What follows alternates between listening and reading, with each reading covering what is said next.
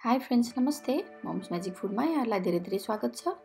यदि हजुरहरूले हाम्रो च्यानललाई सब्स्क्राइब गर्नुभएको छैन भने प्लिज सब्स्क्राइब गरिदिनु होला र नयाँ नयाँ रेसिपीको नोटिफिकेसन पाउनको लागि यो बेल आइकनलाई पनि प्रेस गरिदिनु होला।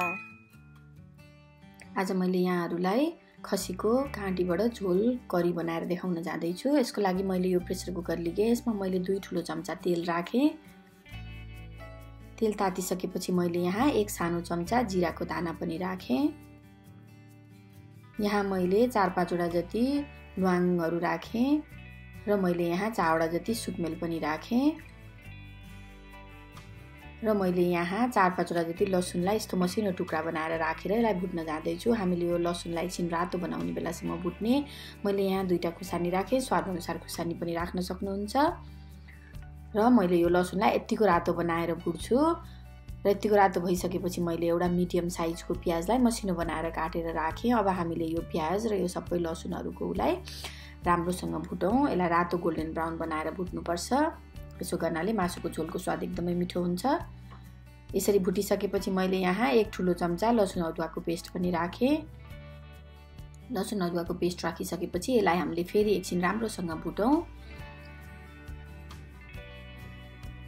र अब मैले यहाँ 1.5 सानो चम्चा जति जिरा धनियाको पाउडर पनि राखेँ र यो जिरा धनियाको पाउडरलाई पनि राम्रोसँग पकाउँ। र यतिको भुटिसकेपछि मैले यहाँ नुन स्वाद अनुसार राखेँ। आफ्नो स्वाद अनुसार नुन राख्नु होला। 1 सानो चम्चा बेसार पाउडर पनि राखेँ मैले। यहाँ यो राखिसकेपछि मैले यसलाई राम्रोसँग भुट्न जाँदैछु। यो मसला अब राम्रोसँग भुटियो र यतिको भुटिसकेपछि मैले यहाँ 500 ग्राम जति खसीको घाँटी, यसरी ठुलो नै टुक्रा छ, सानो बनाउनु पर्दैन। हामीले यसलाई एकदम मज्जाले सिटी लाएर पकाउने हो। र यो ठुल्ठुलो टुक्रालाई नै मैले यतिकै राखिदिएँ यहाँ।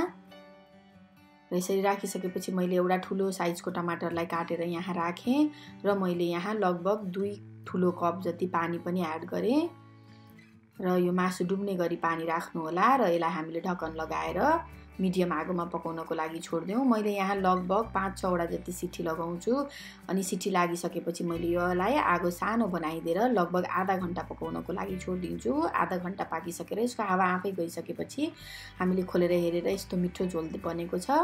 तपाईले नि यसरी बनाएर ट्राई गर्न सक्नुहुन्छ र यसलाई अलिकति पानी थपेर मैले यहाँ बोइल गर्नको लागि राखेँ। तपाईले आफ्नो इच्छा अनुसार पानी घटबड गर्न सक्नुहुन्छ। यहाँ मैले अलिकति हरियो धनिया पनि काटेर राखेँ र हाम्रो यो झोल खानको लागि एकदमै रेडी भइसक्यो। तपाईले पनि यसरी नै बनाएर ट्राई गर्नु होला। मिठो हुन्छ यो एकदम खानको लागि र यसरी नै हाम्रो च्यानललाई माया पनि गरिदिनु होला। Thank you.